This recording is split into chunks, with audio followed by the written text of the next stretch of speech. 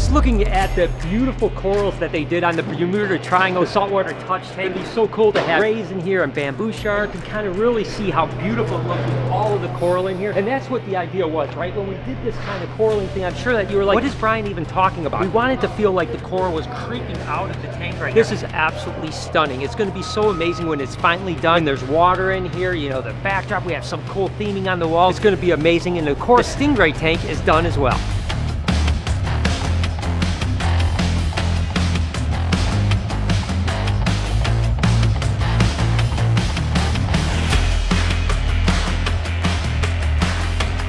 And take a look at this, guys. The stairs are actually done to the Stingray tank right now. I love the color that they actually chose. Now again, this is going to have coral in it as well, but unfortunately, AMAAZING team in Creative Cascades is actually finishing up their work. Tomorrow's their last day here for theming. Now they'll be back in about a month and a half to do the capybara and to finally do some coral on this, kind of the finishing touches and so like that. But for the next month and a half till after the holidays, we're going to miss those guys. They are absolutely incredible. And take a look at this tank right here. It turned out so freaking amazing. It's exactly what I want. And I know that Steve Bashy, this was his vision. He's the one that kind of designed it. And I know he's going to be so excited. He's going to be here in about an hour to take a look at it. And look at, they've got the stairs painted here. We got black over here. I mean, wow. This is so amazing. So this is basically the first tank that we have completely done. Of course, we still have to do filtration and stuff like that, but there's something that's called leaching, which basically means that we have to fill it up with water, let the cement and all the other materials and stuff like that kind of leach out. Then we have to drain it and fill it a couple times. Now, it's going to probably take 2 or 3 days just to fill this tank, so it's going to be wild, but we're going to probably start that next week, believe it or not, get water in here. Again, the filtration won't be working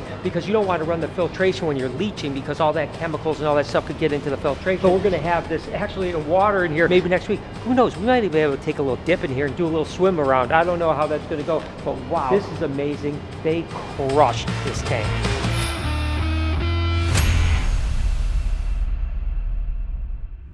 So we got some more stands in as well. We're just kind of setting them where we think we want to go. Now this is probably going to get switched a little bit. Again, I just wanted to set them in an area where I think they're going to go. That way when me and Steve get together, we can talk about, do we want to move them down? Do we want to move them around? So this is basically, again, just zigzag tanks right here. You know, the tanks aren't really big. They're only about this tall, but it's all going to be like freshwater, well planted, really cool. It gives us an area that we have some space on this side. We have some space on this side for the mammals over here. And then there'll be a couple big S tanks over here that are 1,500 gallons each, and they'll hold discus and African cichlids. They'll be somewhere over here. We've got a corner tank right here that's going to be really cool. And then we have a big tank that goes along this wall right here, and that basically rounds out this area here. Man, I tell you what, it's crazy how like things start shrinking and filling in. I mean, what used to feel like a giant space is definitely getting smaller.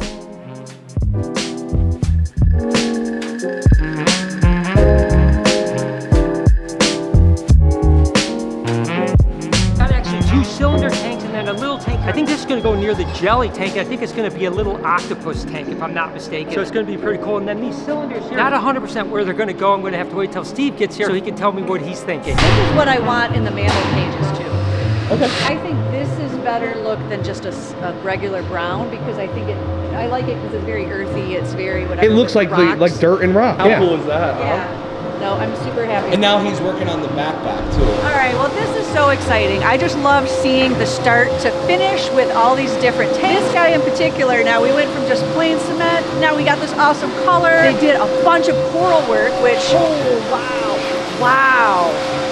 Okay, that is insane. And I love it. I'm just blown away. Because you're sitting here, you're looking and you watch when they start and you're like, I don't know, you know, how is this gonna look and is it gonna do whatever, but like, it's beautiful. And oh my God, how cool are those stairs? Look at that. Like, I know he said that's what he was gonna do, but that looks so good. So crazy. I think this is where the octopus is actually going to go, which is kind of cool because it's an interesting kind of, you know, shape for a tank. You don't see kind of a triangle tank like this, but it's really cool is it can follow the line of this wall right here all the way through here. It kind of fits in perfectly here. And then of course we've got a concave bow right here, which is pretty cool. What we're going to try to decide is, do we have it just like this or do we set it into the wall and have the wall kind of bow along with it? Not 100% sure yet. Again, when Steve gets here, we'll kind of discuss, but just getting the idea of where tanks are going to go. It's so exciting. And again, we've got the big jelly tank here, and then we've got a big tank that's gonna go over here. That's 10 foot long, and it's what they call a slant tank. So it actually slants from top to bottom. Really interesting. This is where it's gonna be a really cool insert in here, and probably lionfish over here. And then over in this corner, there'll be like a little sink. That way, when you're feeding the stingrays or petting the stingray, you can actually wash your hands before and after. What are you guys doing? You know, we just putting feet on the stands right now. We got a man, he doing his job. He good at his job. Oh, I found him. Oh, there he is. Oh, his little Austin. Mole, mole, mole, mole, mole, mole. Yeah, baby. I don't know. Are you guys busy or it looks like? Well, we were just, you know, we just unboxed this guy a few weeks ago. Anyways, the mole snake though, and we have him here on display now, and he's doing absolutely fantastic. He's eating, and he's looking so good. He's got a little face. Well, you guys have been busy. Have you guys seen Legacy? Not in a while. No. Oh, you guys gotta come over. Let's go check it out. They're working on the bridge. How do we get in the building? I think you're excited for the both of us. Look, our closet's done. Yeah, that's a snowman face, bud. Snowman face. So this isn't all gonna just be water.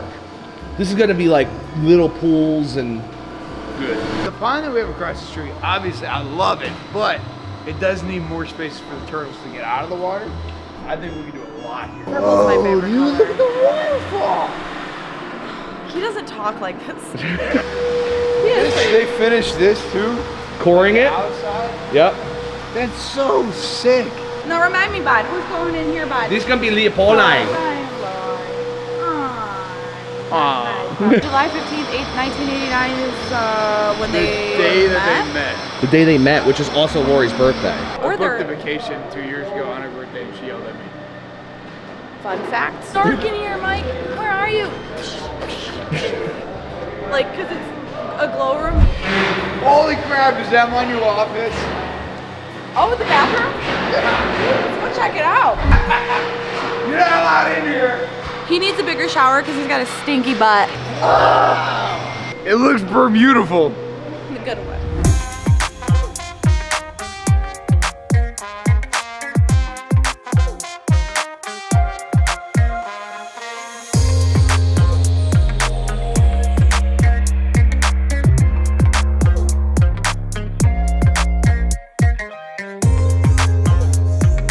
Finally, we have footings being poured for the bridges. You guys know how I've been crazy about these bridges. I cannot wait till they actually get here. We won't have to walk across plywood to just get into the building. So the bridges actually are going to be here Monday, which is absolutely going to be amazing to see them here, and hopefully they'll be installed by the middle of next week. So you saw us talking with Drew. We got a few problems with the bridge. Rock's in the way. This is going to be in the way. Got that rock right there that needs like 6 inches cut out of it. We would actually have to drain this pond. And as for here, that rock that the platform is sitting on. Just a few. Yeah. Nothing we can't handle. Okay. Some of the problems are slate walls are up just a little bit too high, so we may have to just remove those. Just for the time being, then we'll put them back in. We'll have to notch them out. Some of the stone problem is some of those are big and they're holding back all that soil that's there. Yeah, they're like a wall. Oh yeah. So I mean, The wall would fall in. It might collapse. So we may have to notch it or actually remove it and put 2 smaller ones there.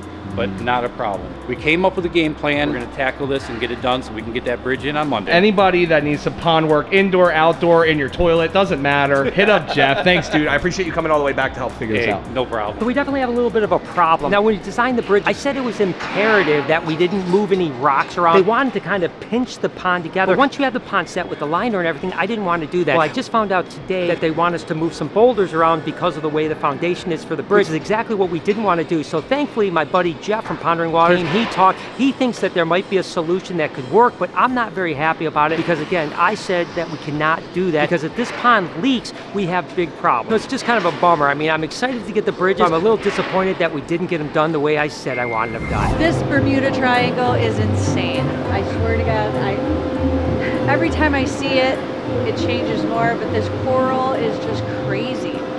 They did another just bang up job on this. This is so good. How cool is all of this with all these little things? It adds so much more dimension to it, and I can't even imagine how much cooler once the water's in there and stuff. This is so crazy, so good. You love it? I do. I love it so much. Do you think there's something going on with this coral? Well, I can see why. Be careful how you did not use this one. Just saying. Or maybe it goes on the pole. Even though we have a ton going on across the street with the new Legacy build, we do have a lot of fun things going on here at the Reptarium, such as Junior Zookeeper Night that we've instituted. This will be our second one tonight. Kids get a really cool shirt. They get to do all kinds of fun things, see what a zookeeper does. What kid doesn't want to do that? I think most kids probably grow up and be like, oh, I want to work at a zoo, or I want to play with animals. So this is a great opportunity for them to get hands-on, get a chance, get a really cool shirt, souvenir, and have a great time, right? Yep, that's Ben's shirt. This is Ben's shirt. Oh, that's right. I didn't even notice that. Look, you even get your name on your shirt. How cute is that? Can't go to work without a name tag. Yep, and then you get to work with a lot of the guys that work here. Jay's gonna be here, Mike's gonna be here, Connie's gonna be here, teaching you what they do every day. 1 marshmallow. Check it out. Woo. 2 marshmallow. 2 marshmallow. Check it out. Check it out. Yeah. Oh, God. So we've been grinding floors and stuff like that, getting them ready for epoxy, but the back of the house stuff, we actually already have the first epoxy down. Now, this is very similar to what we use over at the Reptarium, which is just basically a clear coat. So the back of the house stuff is going to be clear coat, but then when you get into this area here, in the saltwater area, in the reptile area, it's going to be what they call metallic epoxy. It is so beautiful, all these swirls and stuff like that in it, but it is cool to see this getting done. Again, every step closer we have. Now we can start putting sinks in, finishing this all up. Back over here behind the Predator tank, we have the same thing. The floors are done. So basically now Steve Bash can come in and actually put the filtration in, which will be absolutely incredible. So things are coming together.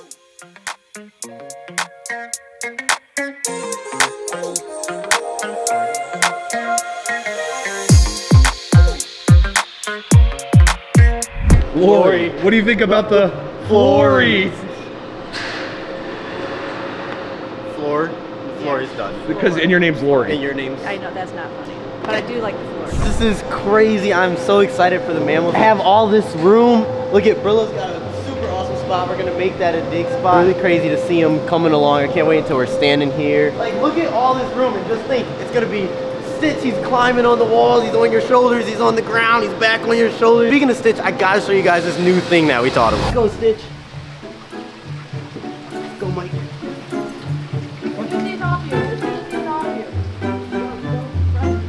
Huh? Go. Go. Come on.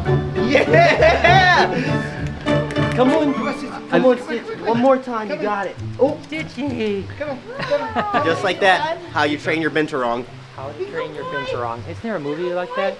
Yeah. No, I think it was How to Train a Dragon. Hope you guys enjoyed today's video. If you did, there's a playlist that you can watch all kinds of videos. You can also hit that subscription button. It would mean a lot to me. Also, hit that like button while you're down there. Have a wonderful day, Reptile Army. Remember, be kind to someone, and I promise I'll see you in the next one.